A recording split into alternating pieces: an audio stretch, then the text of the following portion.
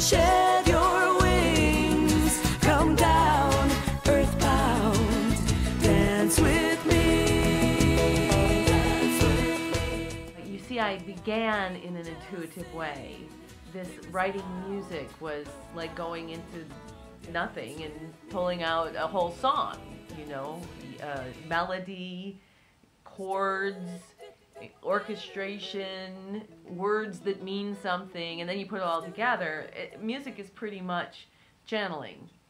And but when I was in high school, we didn't say we were going to the channel or going to have a reading. We just said we're going to see Mike's mom, and that's who she was, Mike's mom.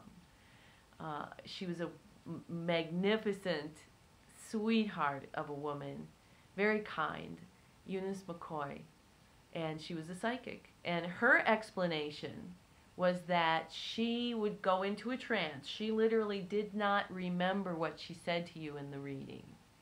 So she would go into this place, and she said it was like going into outer space where she was just floating around.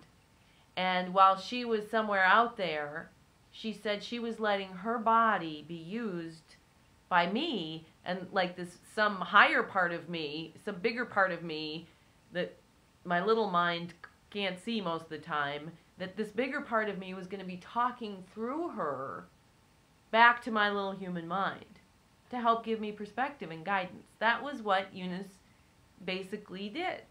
And so there weren't angels or dead people or aliens or anybody. It was just sort of a way to get in touch. There were all these questions, for me anyway, plagued with questions, deep, always too deep for everybody's good. Barb, lighten up.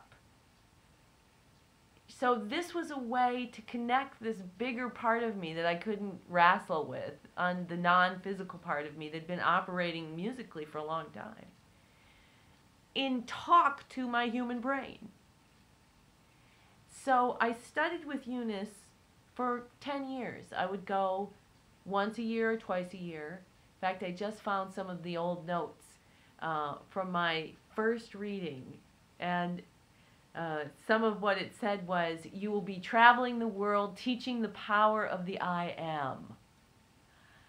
Now, I don't know what at 17 I thought that meant, because all I wanted to do was be a rock star. But amazing lessons in this intuitive form of these arts. So we'd have a reading, I would write it down, and then I'd write down what I think it meant, and then I would go live, and I'd pay attention to see what it really meant, how it really played out. And I studied in this way for 10 years and found just amazing world of non-physical energy, of consciousness, that if you're not looking for it, you might not see it. But lucky me, I was guided to see it that way.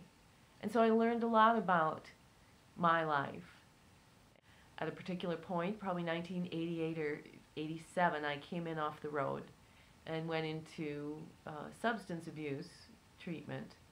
And it was at that time that I started to channel like Eunice. And mine began with automatic writing. I was writing a letter to a friend, telling her how bad it was for her to make judgments. And all of a sudden, it's as if my hands became independent of my thought process, and I was watching this thing, and there was like some intelligence coming through me at the same time I was watching it, going, what is going on? And this beautiful, beautiful message came through to me saying, when you judge things, it closes down your perception of what you can see. And all you see is a little tiny bit. If it's so bad, it's just a little bit. So remove the judgments and open up, and the lens will open, and you're going to be able to see a bigger picture. Now, at the time, about to go into treatment, crazy, thinking, who are you? And the answer was sound. And we've been working with you all your life. And they went on to talk about my whole life very intimately and framed it in such a compassionate way without excusing it or dismissing it, making that experience, as bad as it seemed, have value and worth and wisdom that came from it. And it was the beginning of this most miraculous change in my life. So I wrote for a while. People would come and sit down and I would write. And after about a year, I thought I have to learn to do this like Eunice did. And so I was at a party and everybody's there. I told them, you know what I just told you. This is how I got here. Do you want to try this experiment? And everybody was game except this one guy was very sarcastic and skeptical. And I said to him, look, I don't care if you believe in it or not. Just do me a favor and don't like criticize me while I'm doing it because I'm taking a chance here and I just want to see what happens. Well, that man asked the deepest questions of all. And when I got through, I don't remember what was said. I remember closing my eyes and taking some deep breaths and then getting out of the way, but not like Eunice. You know, Eunice always said she didn't remember a thing. But I kind of got out of the way, but still let this voice come through me. Now, I'm a singer. I've been channeling music my whole life. This is not a stretch of imagination. And in my head, I'm picking up some greater energy, bringing it through to our human minds. I'm not channeling Einstein. I'm not even talking to angels. I'm just like a giant tool that is really articulate.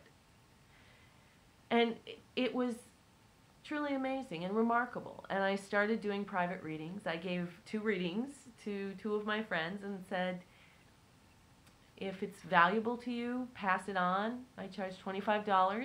That was in 1987. And that's pretty much where everything has come from. And in the shadow of that meteor, he put my hand on the throttle and then he shoved me through the door. And every second was eternity, and every feeling of every lifetime came a rushing back to me. Little boy Jesus